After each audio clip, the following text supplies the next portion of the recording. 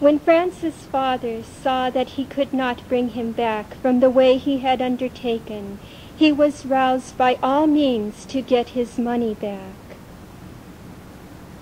He then brought his son before the bishop of the city, so that, renouncing all his possessions into his hands, he might give up everything he had. When he was brought before the bishop, he would suffer no delay or hesitation in anything. Indeed, he did not wait for any words, nor did he speak any, but immediately putting off his clothes and casting them aside, he gave them back to his father.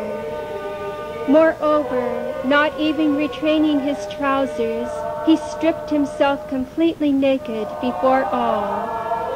The bishop, however, sensing his disposition and admiring greatly his fervor and constancy, arose and drew him within his arms and covered him with the mantle he was wearing.